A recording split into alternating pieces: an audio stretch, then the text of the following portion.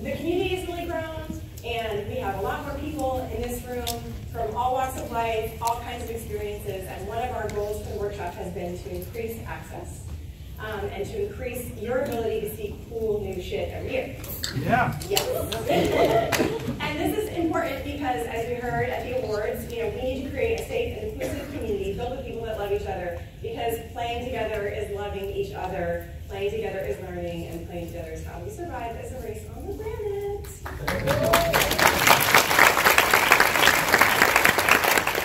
And it doesn't need us, so we need to figure out a way to collaborate so that we can all stay here. And we really believe that learning to play together and actually experimenting with different topics through play is one of the ways that you do this. We opened the workshop last year right after the workshop closed for submissions, because we had some problems getting people over here to get visas to come to the country. We're going to do the same thing again this year. We're going to keep it open all year. So if you see the experimental gameplay workshop, when the session goes up on YouTube and you want to submit a game, go right ahead. You could have been working on the game for 10 years. You could have been working on the game for 2 years. I certainly have worked on games for many years now. So it's not about, it has to be new. It has to be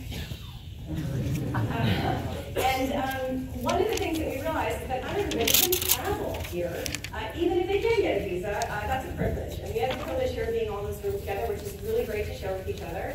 But not everybody has the time, money, or both to just get on a plane and come here for a week, let alone figure out how to not be sleeping in the park. Oh, I guess you're not allowed to sleep in the park this year. But one of the things that's important is that we actually give access to people regardless of whether or not they can actually be here to perform for you. So Daniel and I try to work together to perform for you and make this a fun session, but we also wanted to give people access, so there will be some videos this year. In fact, we're going to be putting some videos in between each actual live talk so you can see more games from people, but also one of our late ads couldn't actually travel here, so we're going to be having their video, which is a full 7 minutes long.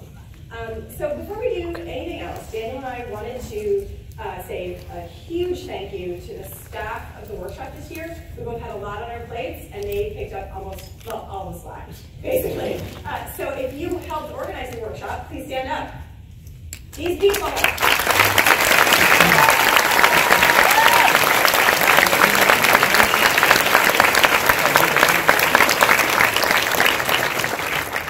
They make this possible, and it's their love and attention to all the people that are presenting today that made them actually want to come and do this, which is intimidating for some people standing up in front of you showing their weird-ass games.